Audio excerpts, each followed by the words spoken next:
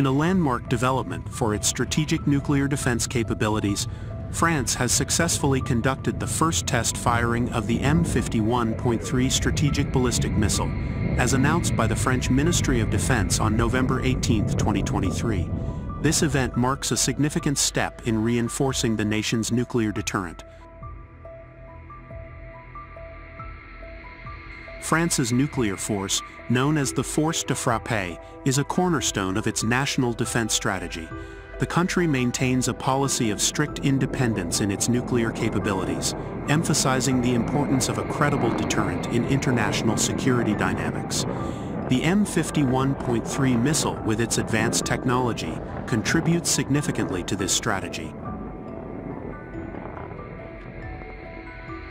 The successful test of the M51.3 missile is not just a demonstration of France's technological prowess in the field of strategic weapons, but also a reaffirmation of its status as a key nuclear power. France's independent nuclear deterrent, comprising both submarine-launched and air-launched components, remains a cornerstone of its national defense strategy and a significant factor in international security dynamics. The M51 missile is a French strategic sea-to-ground ballistic missile, MSBS, capable of carrying up to 10 nuclear warheads, each with an independent trajectory. This feature significantly enhances the missile's strike capability, making it a formidable component of France's nuclear arsenal. Since 2010, M51 missiles have been progressively equipping France's nuclear ballistic missile submarines. By 2018, these submarines had achieved a strike power equivalent to 1,000 times that of the Hiroshima bomb, illustrating the substantial enhancement of France's strategic strike capabilities. The M51.3 represents an evolution of the missile series, having been under development since 2014.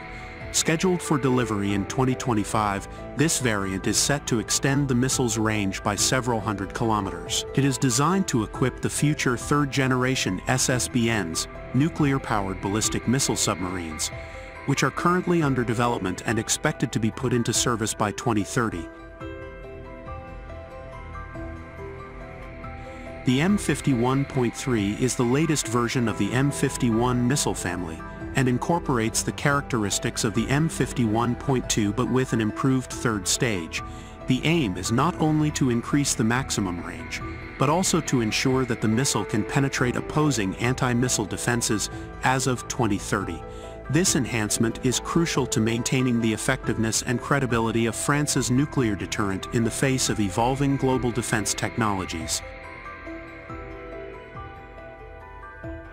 The French Ministry of Defense's announcement has drawn international attention, underscoring the ongoing importance of nuclear deterrence in contemporary global security affairs.